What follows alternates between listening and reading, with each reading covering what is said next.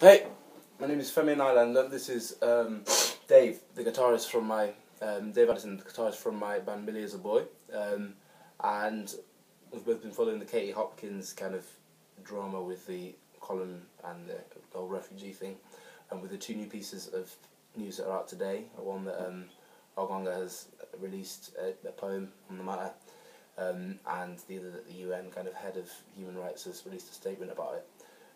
I wrote a little song earlier today and got Dave around. I'm just going to record it for you now. Just a quick little thing. So why don't we just hit it? Yeah. I'm not learning it yet, so I'm reading it off my phone. Yeah. Her eyes were brown like the cocoa that her younger days had seen her pluck from effervescent trees.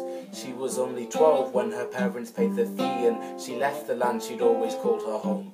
Alone, she bleeds from the sores and the bruises that result from her journey in a box on a plane with the luggage and the socks, far away from the first-class cabin where old men eat peanuts and drink Disaronno on the rocks. Am I a cockroach? She asks.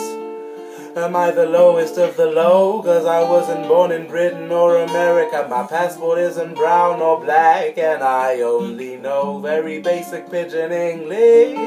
Oh, my parents couldn't send me to learn. I worked on the cocoa farms.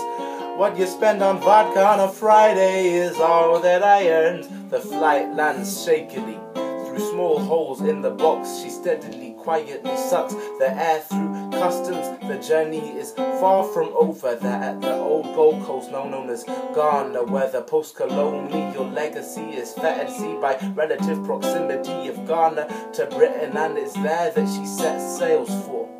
On a boat that shudders and shakes like she used to shake when the soldiers pulled her hair, called her names, beat her skin, killed her friends, raped her mother and her sister, threw her father in jail 'cause he could not afford their bribes, as his money was accumulating for the fees so that he could give his daughter another life. And it's to this life which she now travels with the ropes and the barrels in a boat. The first time she's seen open water, she wonders if she jumped, would she sink, would she swim, or would she float? And she thinks, am I a vermin? Oh, nothing more than rats that scurry on this boat, 'cause I wasn't born in Britain or America.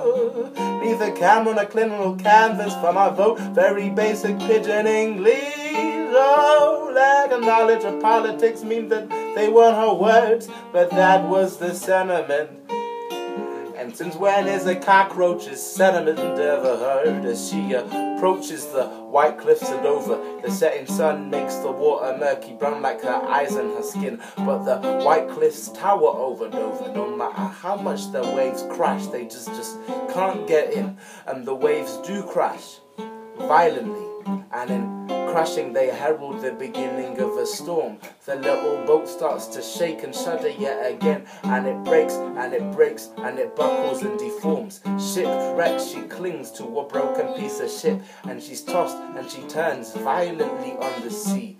For hours she clings, battered by the waves until they calm, but the girl is nowhere to be seen. Katie Hopkins sits on the white cliffs of Dover, sunbathing and spewing rancid hatred from her throat. She looks at the cliffs, sees a little body dashed against the rocks, laughs and says, hey look, a cockroach. But was the girl really a cockroach? No, to be squashed, to be torn in two, 'cause she wasn't born in Britain or America. Her passport wasn't brown or black, and she only knew very basic pidgin English.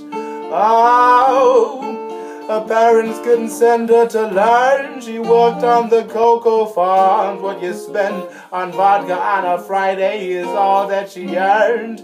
The little girl, the little girl, the little girl, the little girl, the little girl, the little girl, the little girl. She was one of many. Was she really a cockroach? No, no.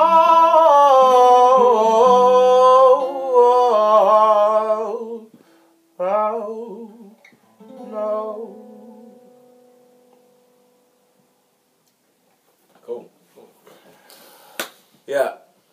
So, I fight against xenophobia and idiocy in the media. Look at where some paper and this kind of thing is taking us now. And think about it. Think about parallels with old regimes. Rwandan genocide, all of this stuff. It's not good. And that's my 2 pence. Hope you enjoyed it. See you later.